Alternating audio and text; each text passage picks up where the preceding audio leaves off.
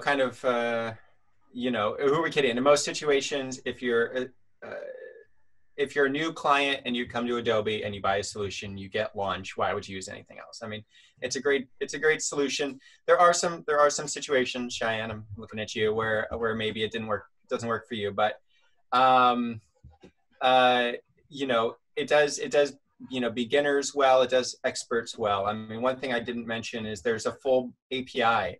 Anything you can do in the UI, you can do through an API. So, if you have a really tech savvy team, you could really kind of automate some things. If you need to have an environment that mirrors all your others with slight different changes, like, you could save yourself tens or hundreds of hours with the API. So everything else I said applies as well.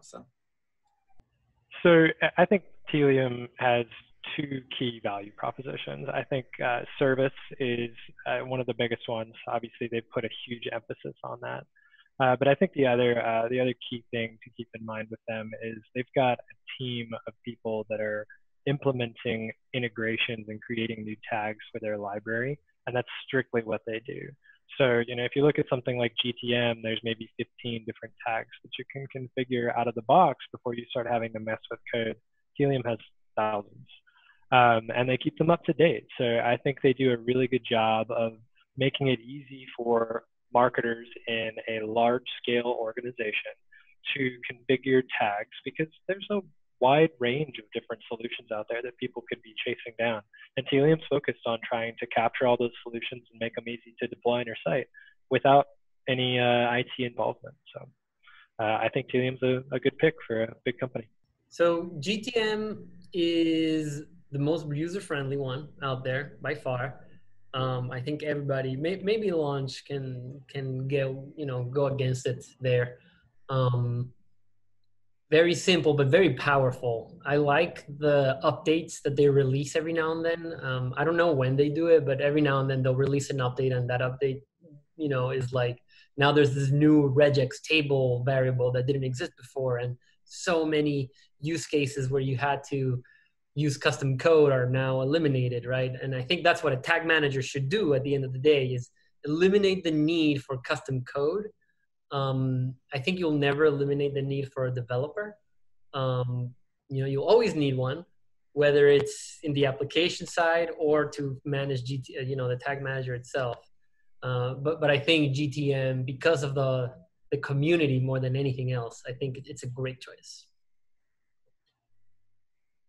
All right. So for Ensighten, I think this tool is, it's trying to how do I say this, to define itself separate from the rest. I think they are trying to focus on the privacy settings, and they have this other slew of tools that I think are not very well known, and I think they're amazing. I think I've used the Pulse tool, separately in different things.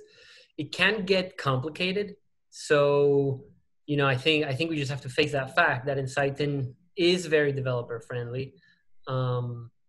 You definitely need a developer if you go Ensighten. Like if you buy Ensighten thinking you won't, and I think that's like probably one of the biggest lies of the industry, is that with a tag manager, you no longer need dev resources, right? That's not true, especially not with Ensighten. But with the support that Ensighten provides, I think you're pretty safe.